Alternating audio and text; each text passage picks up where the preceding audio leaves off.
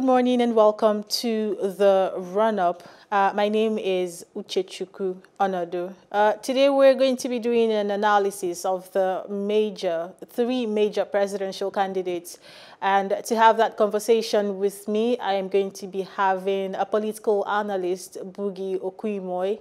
Also, we will be having Babashola Owaje talk about grassroots politics. And from there, we're going to move on to talk about the probable after effects of the flood and the looming food scarcity that might come with it. And to have that conversation with me, I'm going to be having Mary Ufon. And that's a rundown of everything packed up today. I am already here with Bugie. Good morning, sir. Good morning. Thank you for having me. Okay. We're talking about the three major presidential candidates that we have, and we're going to be doing a full-on analysis on all of them. But first off, before the primaries came up, we had a long list of people who were vying for, the presidential seat. Talk about the Kingsley Mowalos and a lot of them, but there has been agitations and people are not happy, especially after the primaries happened. So my question to you is, do you think that the fact presidential candidates are picked by, a college of delegates and not the entire electorate, do you think it makes for a credible selection? Well, that's part of the burden we have to bear with democracy. As acceptable as democracy is, being a government of the people, by the people, for the people, the way it is practiced comes up with a few challenges and, of course, with its many advantages. And one of the major challenges of democratic process is the fact that political parties give us candidates. Before we can have candidates to choose from, the political parties within themselves, through the delegate and the primary system, throw up candidates. So the reality is that we are actually constrained to go with whatever options the political parties give to us. And that is why some people will still always clamor for independent candidacies, where people who have ambitions and who don't want to be bogged down by the whole process of the primaries, especially the way primaries are conducted in our country today. We all know how those primaries are done. We all know how delegates are reported to be enticed to determine who they throw up as a flag bearer. So, of course, it doesn't give us the best. But I mean, there's no perfect system, so that's a burden we have to bear with going through the democratic process. It's unfortunate that that's how it is, but I mean, we'll keep pushing for the independent candidacy to just give that option for people to have a choice outside what the political parties present. So it's really it's not a plus, and we hope that at some point we'll be able to have an independent candidacy. Okay. There has been a lot of conversations around, the competence and if these candidates can be trusted, and of course their competence, judging them based on their past experiences and, how we've been watching them so far and our perceptions of, when I say our, I'm talking about the Nigerians, I'm talking about the electorate, judging these persons based on their competence and, of course, the experience they've had in leadership, in governance. Can you tell us the factors that determine competence given the current political situation in Nigeria?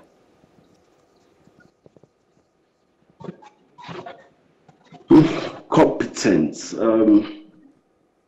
You tie competence to the problem that is supposed to be solved. So you can't have, it will be a bit difficult to have a holistic approach towards determining what competence is. If we look at insecurity, we might look at the candidate and see that this person is most competent to deal with that. We might look at economy and we determine that this other candidate is best positioned to deal with that. We might look at unemployment, we might look at so many other factors really, and each of these factors requires a particular level of competence to be able to fulfill. So we may not be, based on your question, we may not be able to holistically determine that, oh, this particular person is competent, is the most competent out of all of them. We might have to look at these issues individually: the economy, the security, job creation, wealth generation, foreign policy. Each of these different areas have, and I think all of the candidates that, well, most of the leading candidates that we basically have today have their strengths in these different areas. So I think it's left to Nigerians at the end of the day to assess the combination of all of these competencies and decide which direction would be the safest to go to. So it might be a bit difficult for me to say, oh, this is the most competent person or that is the most competent person, because in these different areas we have different. For example, some would argue that Peter Obi seems to have a better understanding of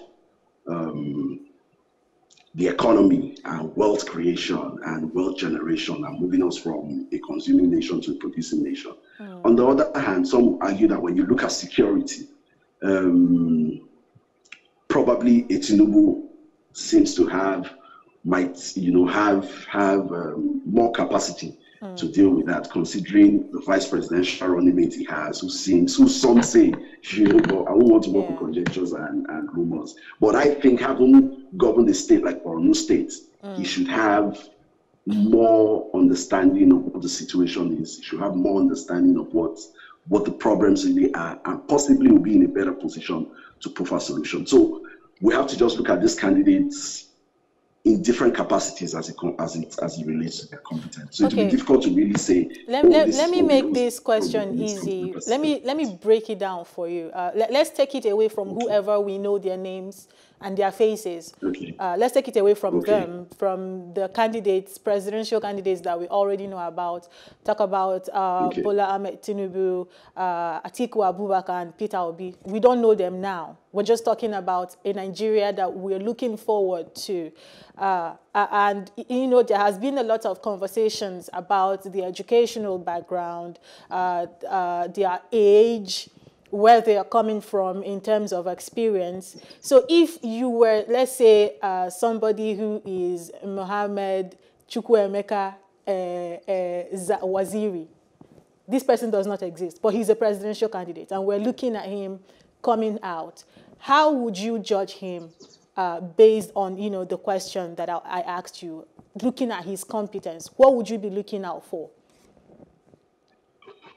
Well, the first thing I'll be looking for is experience. Like I tell people, for elective positions, there's no manual. You know, there's no school you go to be trained to be an elective officer.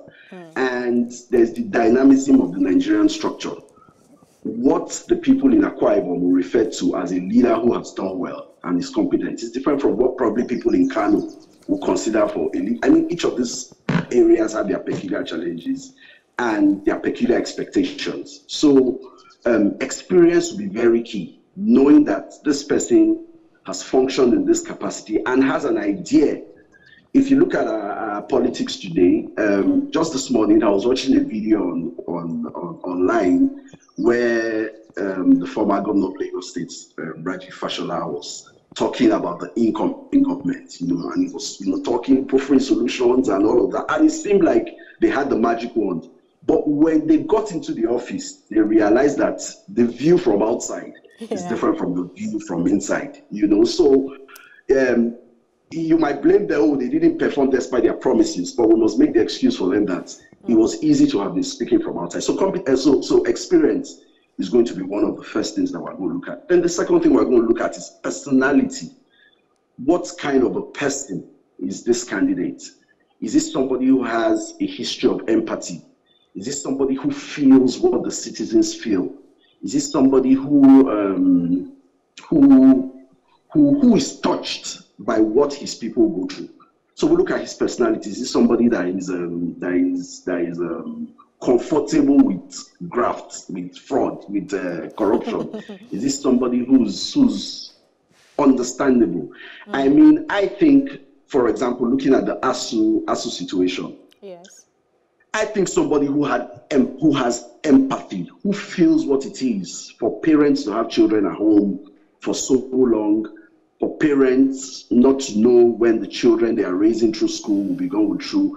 I mean, somebody who has strong empathy would probably have addressed that issue much earlier and much better. So I think the person's personality, let's look at this person's antecedents. What were his comments on certain situations? What was his position when certain things happen? It helps us get an idea of the kind of personality that we're going to be putting into the office. I mean, the last US elections, the last US tenure, Donald Trump, showed us how much a man's personality can bring to bear on the office. Sure. Another thing I would look at is the person's integrity. I'm careful about the word integrity, but more like what are the person's values? What's the person's history? In the different places where the person has been entrusted with public office, how did he conduct himself? How did he? Because a lot of us know that one of the biggest problems we face in this country today is corruption.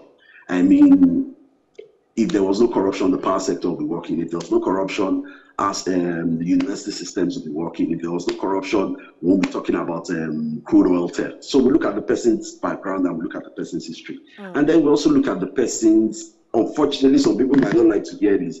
I don't want to say age, but the person's physical, mental, and psychological state. Leading 200 million people, having the responsibility of the lives of 200 million people in your hands is not a joke. We have to be sure that your faculties and all the necessary biological parameters are in check. The job of the president is not a simple one. It's not an easy one. I mean, the president, should be somebody who's ready to work 24 hours. If a delegation is coming from the United States, and they're on their way to probably another country, they have a set time that they're going to wait. Can you stay up late? Do you have the mental capacity to stay up late? Do you have the physical capacity to jump from meetings to meetings? Do you have the physical capacity to move around when you have to move around? When those limitations are there, I tell people, I say, God created man to fulfill the law of diminishing returns. In other words, a man is born and then he grows in capacity. He gets to a certain point and he begins to dip. So it is a biological process that when a person gets to a certain age, it is expected, even though it is not absolutely compulsory that it must be like that, that the faculties start reducing. The person's ability to perform certain things start dropping. So this argument is why some people would request for a younger person. But I mean, that's not all. It's an argument, but it's not all. I mean, with age comes experience. Yes. With age comes more wisdom. So they are different. But of course, I will look at the person's capacity. Look at somebody like Obasanjo, who's over 80, going to 90, but he still seems to be very fit. He still seems to. So age. That's why I didn't use age. I'm more about the person's mental capacity, his physical capacity, and his psychological being. So like I said, I've talked about experience, I've talked about the person's personality, I've talked about the person's physical well-being. Yes. And then maybe other thing. If you notice, I intentionally did not talk about education. Why is that? I'm going to ask you that question. I was going to get to that because you mentioned earlier while you were speaking, you mentioned how that actually leadership, nobody puts you through any particular maybe physical school to teach you the rudiments of leadership. And that was going to be another question, but you might have to join it with this education part of your analysis. So if nobody puts you through a particular kind of school to teach you leadership. When we talk about experience in Nigeria, for example, it's not related, but I'm going to use it as an example. When young persons leave school and they are looking for jobs, employers usually say you need to have 5 years experience, you need to have 10 years experience. And young persons usually ask, where am I supposed to get this experience from? Same thing is happening in our political space. Same people are being churned out political season after political season. We keep hearing almost the same names all the time. And then we're supposed to have a major segment of our population covered by young persons. And these people are supposed to, people that, in the future will be judged by their experience in leadership. How are they supposed to have this experience? Do you understand where I'm coming from now? Yes, I think I understand it perfectly. Now, let me start with the education part. Yes. When we make reference to education, especially as it relates to governance and as it relates to public office, we usually will talk about the formal educational, track. We think about, oh, does he have a BSc? Did he go to school? Does he have this? Education is not limited to the formal track. I mean, education is broad. Education is basically the development of the human mind. And we have seen countless numbers of people who have been successful outside of the formal education track. We have athletes, we have entertainers, we have sportsmen who have become successes not because of what they studied in school or whether they even went to school. That's on one side. So when people talk about education and talk about, I'm not always too particular in that direction. If we say, oh, a candidate is educated, he has a master's in chemical engineering, he has a, none of that, well, let me not say none, but that majorly is not going to help him when he becomes president. At most, where that will really be beneficial is possibly when it comes to awarding, when it comes to development of infrastructure and all of that. And then some of his training can come in. But being president, puts a whole load of responsibility on you that transcends various sectors. So educational competence may not be, what will be the primary. What has this person made? What kind of education, life education has this person had? There are several industrialists. There are several people who have grown to become successful, who are billionaires today, who have built conglomerates, who have built massive organizational structures, who employ thousands of graduates, but who never went to school. They got a different kind of education. So I really am not always too particular about the specific formal education that somebody has received. Now to your question about, when somebody gets into office, we talk about experience. Where does the person get the experience? It is often said in politics, especially around campaign season, when somebody comes out for probably to contest for governor and he's a first timer, we're hearing about him and he's going for government. You hear some people say things like, how can he just come out and say he's going for governor? He should go for councillor first, or he should go for local government chairman first. It sounds condescending, but if you look at it on its merits, it really is not, It doesn't mean somebody who comes out for the first time cannot do well in a particular position.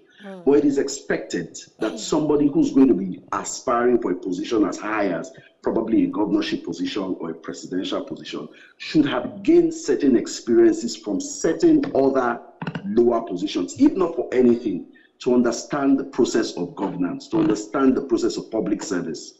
What happens is that when a neophyte gets into a particular position, he takes too much time to adjust, to understand how things are done, to understand how, and we really as a country may not have that much time to have somebody learning on the job. So it makes some sense that somebody who has decided that he has a public service career or he has a political career must begin to exercise those leadership ambitions in some other position where he can gain experience before he moves to something bigger and something higher. For students who come out of school and then you want to apply for a job and they're telling you, you need to gain experience here. The experience may not necessarily have to be in a corporate setting. What have you done in terms of entrepreneurship? What have you done in terms of skills? What have you done in terms of when you're putting together a CV? Your CV can either be following an experience track. These are the experiences I have. So you're talking about the things you've done, you're talking about the places you've worked, the things then it might come from an academic background. So that CV is populated with your academic qualifications, populated with, or it might be skills. These are specific skills that I have, and look at where I have displayed them. So it is not a limitation for you to be asked for some experience. If you have an ambition in that direction, you must begin to look for sources and ways to gain that experience. So that's it. For education, like I said earlier on, we need a president who's wise. We need a president who's empathetic. We need a president who has integrity. We need a president who, much more than we need a president who has a PhD or who has a master's or who has a... That's what I think. Very enlightening, this conversation with you this morning, Bugie. And thank you so much for dropping by the run-up this morning. It was amazing talking to you. And hopefully we'll keep talking, have more conversations. It was really amazing having you on the show. Thank you so much. And this is where we Thank you very much. end the conversation about the three major presidential candidates that we have. The year 2023 is close, very close, barely 4 months away, and the elections will be upon us. This is still the run-up. We're going for a quick break. When we return, we're going to take the conversation down to the grassroots. You don't want to miss that. Stay with us.